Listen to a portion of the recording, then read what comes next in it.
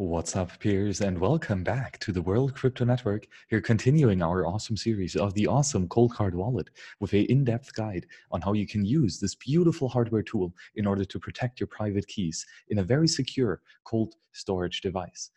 If you want to get your hands on them clicky buttons of a Mark II cold card, then you can join the giveaway, but only if you are an open source contributor. So let us know which open source project you contribute to and why you really need to have the cold card and them clicky buttons on Twitter, and you can maybe get one of the 10 giveaway cold cards thanks to NVK and the World Crypto Network. Yesterday, right, we've talked about the different pins that you can have here in ColdCard and the nuances and the details to the secure hardware communication and hardware design, right, and different security trade-offs. So today, though, we will apply it to actually set up for the 4 different types of wallets that you can do on your ColdCard. Which is actually quite easy. So the main and the secondary wallet, as well as a duress wallet for, well, all the stuff that you need all the time. Okay, so we can now actually get into it. And in the main menu, right here, all the way down, you can click on settings. And that will give you several different options. And the 4th option is the pin options. And here you see, again, many different choices. The first is to change the main pin, which if you want to change the one to your main hierarchical deterministic seed, this is how you can change it here. There you also can open a secondary wallet, a duress pin, and the brick me pin. And these are all the pins that we will set up now. First, of course, the secondary wallet. And now reading from the screen. The secondary pin. This pin protects the secondary wallet that can be used to segregate funds or other purposes. This wallet is completely independent of the primary. There is absolutely no way to recover a forgotten pin. Write it down. We strongly recommend that all pin codes used to be unique between each other. And best, of course, use dice or something random like this to make sure that you have a random number. And use 999999999. That sounds very crazy if you are German, 9, but you can use this number combination to clear the existing pin if you would like to do that. Okay. So I have already diced out and written down the different pins that I want to use. And now I can type in the prefix of the secondary pin, which again, we always have here a prefix and suffix. So this will give you different, then again, the 2 phishing protection words. For example, now I have 2 words that I also have to write down, which is these 2. And I'm not going to tell you, of course. Okay. And now I can write down the prefix, or sorry, the suffix, the last part of the pin. Again, very smart to have these 2 different, or the 2 different parts. So even when you want to, even if you have a wrong device in your hand, right, a clone, then you can be sure that you don't reveal your entire pin. Now also you have to verify it again by typing in the pin. Let's see. And to check if the words are again the same, for me here it's now the case. And typing now in the prefix. No, wait, the suffix. Oh God, so difficult. The suffix of the pin. Okay. And now it says saving and verify and done. Now we have generated a secondary wallet on this device. And we can now enter this wallet upon plugging in this cold card onto the power store or power supply. We can then put the secondary wallet pin in here, and we have a complete new HD seed, which is nice. Again, we are currently in the main pin version, so we can also set up a duress wallet. And this duress wallet is within the HD structure of the main or secondary wallet. You can have a unique path, hierarchical deterministic path in the tree structure of the key setup that will be used in order to save a little bit of your funds. In case someone wants to steal from you, you can give them this honeypot of small Bitcoin, right? So somewhat of a security feature here again. And for this now, duress wallet reading the text on the screen. This pin leads to a bogus wallet. Funds are recoverable from the main seed backup, but not as easily. There is absolutely no way to recover a forgotten PIN. Write it down. We strongly recommend all PIN codes used to be unique between each other. Use 9999, 999, 999 to clear existing pins. So again, be careful with these pins. And again, this is not a new wallet, but a different key path to the wallet. And you can recover that again most easily either with a official backup of this entire cold card or with the same cold card again and the pins. Okay, now we can type in the pin here for the duress wallet, which again, always make sure that you type in the correct pin and that you now write down the 2 words that it gives you. Again, these words are really important because it protects you against any well, how do you call it? The maid attack, right? Where the maid all of a sudden takes away your device and gives you a new fake one. This then would be how you can protect against that. So many types of adversaries, and this is just a really cool way of, again, protecting your precious, precious Satoshis. Okay, now that we've typed it in once, we have to verify it again. So very exciting, Max typing in passwords or pins. And again, best to do this offline, right? To sit in a room without microphones and not like this one, which picks up everything. So again, this will not be my main setup. I will do it again for myself in a quiet room, offline completely with just, yeah, take your time, take dice, make this correct. And don't stress it, right? This is very important. Again, saving, verifying, and now then we have also set up the duress wallet in just a second. Perfect.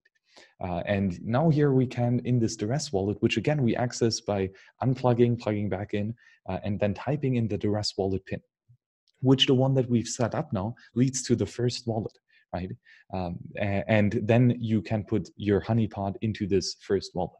But of course, you can also do the same for the secondary wallet, right? So if you first type in the pin of the secondary wallet, then you go into the settings. You can also set up a duress wallet for exactly the same as we did just now. And this duress wallet, which has been set up in the secondary wallet, will also then count as the secondary wallet duress wallet. So many different key paths that you can now choose here. Okay, so this is very nice. Honeypots or might be a nice security feature. And again, you put it on there.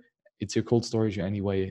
You can have 1 or 2 small UTXOs, good enough that it will shoo away the attackers, right?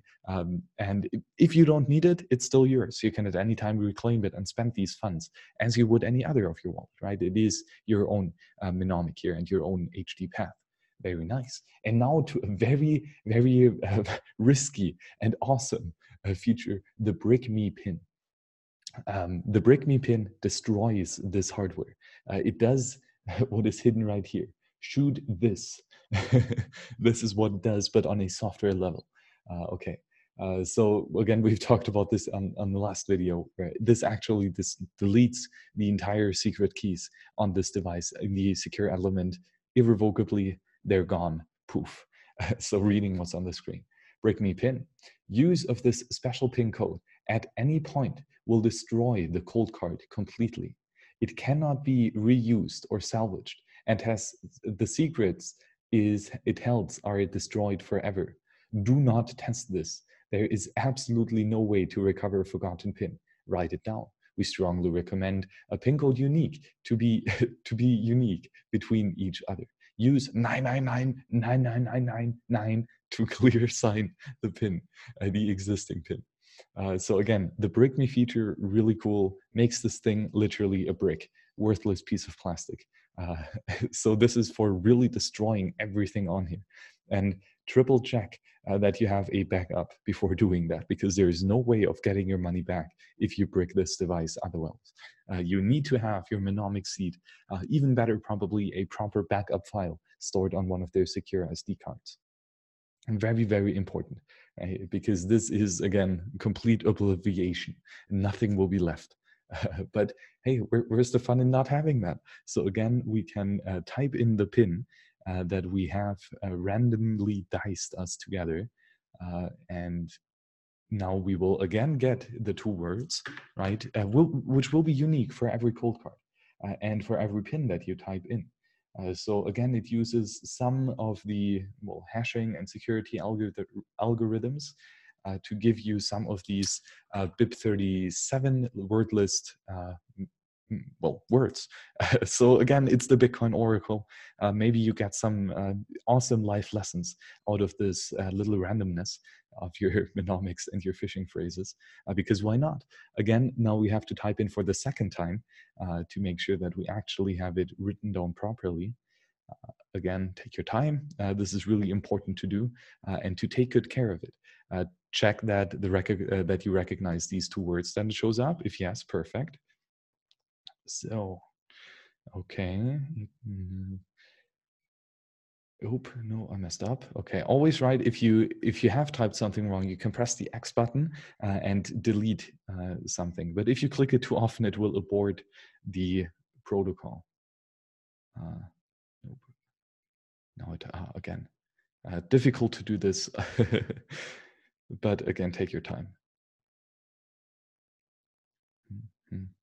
Perfect. Okay, now I have it. And saving, verifying, and now we have a break me pin. Awesome. So if you catch me, and if you put a $5 wrench at my kneecaps, right, then I will break the device. So don't even try. Okay, Piers, this is it. This is how you can have different wallets, different duress wallets, different break me pins for your cold card. So again, to summarize, the very first pin that you set is your main pin. And this is really the master pin. So you need this to do all of the very advanced settings, okay? But you can have then within the master pin a duress pin, which will lead to, within the same master secret and mnemonic, to a different HD path. And you can use that to have, for example, the duress me honeypot, right? Or to just maybe use it as a secondary wallet for yourself, right? But if you want to have a completely separated wallet with new mnemonic words, with a new master HD secret, then you use the secondary pin, which will give you a complete new device or new mnemonic seed. And within that secondary wallet that, again, you can access via typing the pin at first restart, then you can also go into or generate a duress wallet, which will again be within the secondary wallet mnemonic master seed. We will have then a different HD path that leads to that duress wallet. So in total, 4 active wallets that you can use and that you can access via 4 different pins that are each 6-digit suffix or prefix and 6-digit suffix with the 2 phishing words in between. That is awesome, awesome security. And of course, if shit hits the fan and you really need to destroy everything on here, do it in a 2-step way. Generate a prick me pin, right? And then use the prick me pin to completely wipe out the software part of all your keys. And then in advance, shoot this right here. This here is the secure element that has all the secret parts. So shoot this, and then it will be completely obliterated twice over on the software and on the hardware side. And I mean, why not shoot a cold card? It's a perfect device to do so. Piers, thank you very much here for joining this call today on how you can use the different pins.